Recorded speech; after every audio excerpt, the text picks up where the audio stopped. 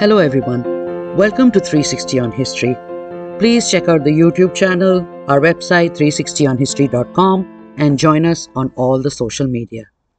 This is part 2 of our digital sustainability series, and today we are talking about websites. What a long way we have come from those early websites that were hard-coded by experts. Modern websites not only come with a host of options, but most importantly, they can be easily constructed by anyone with a little bit of understanding about how the internet works. And as we well and truly settle into the digital age, the website is going to be as ubiquitous as the corner shop of the past.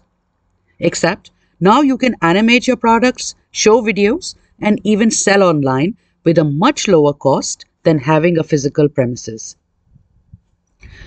There is, however, another cost, that of the impact of your website on the climate, which, while not as humongous as other sources of carbon emissions, is still something to consider, especially as more and more of us spend more time on the internet for business and for pleasure. Our digital footprint is not just about the emails we send or the posts we make on social media. Buildings are required to house the hardware, data from computer networks, cloud services, and digital applications, all of which also need large amounts of energy.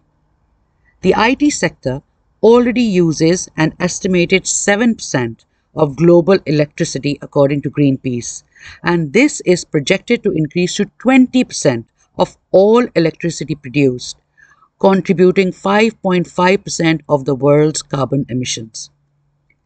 And our own websites produce carbon as well.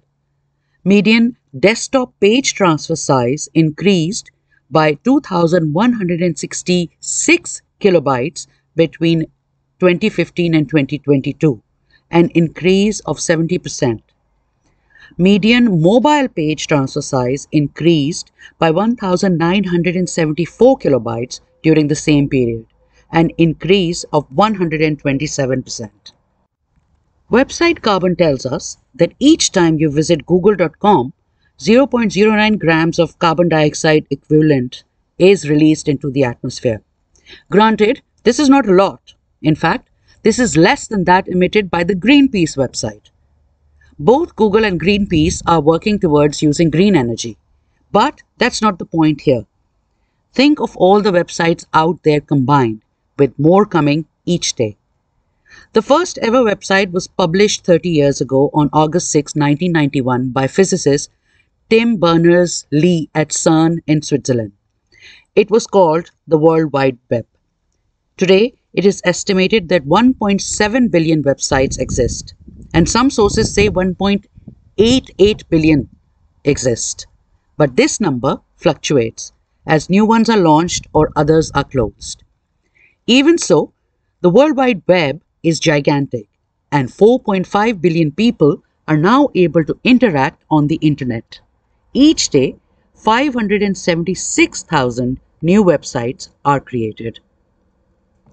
According to Website Carbon, the average website produces 1.76 grams of CO2 equivalent per page view, which means that a site with 50,000 page views per month emits 1,056 kilograms of CO2 equivalent annually. This is just the average. The more complex the website, the more energy it needs to function. This means more carbon emissions, which are not just calculated by the size of a web page, but include the energy source used by the data center, how much energy is used to transfer and process data, the efficiency of the user's device, and how the web page behaves as it loads. As we add on images and videos, web pages become heavier, less efficient, and emit more carbon. So, what can we do? The most important thing is to use a hosting company that uses green energy. Plus, move your own energy consumption to renewable energy as well. There are also ways to make the web page lighter. Images are perhaps the largest contributors to the weight of the website, so moving them from JPEG and PNG to lighter formats such as SVG is one of the ways of decreasing the size. Many optimizing tools are also available that help you to reduce your image size, and many of these are free. Quite a few companies that have finally ventured onto the road to climate and environmental consciousness are starting by making their websites as light as possible, with very few or no images, reduced use of color, and streamlining the coding used.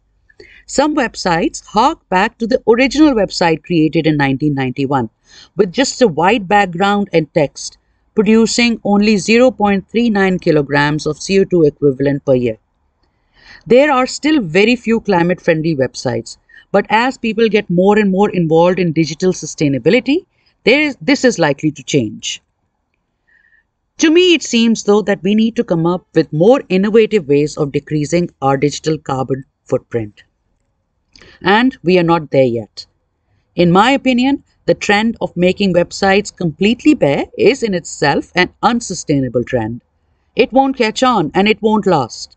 It is very well for Elon Musk and Volkswagen to have one of their websites as lighter versions using less electricity, but their other websites continue along the same lines.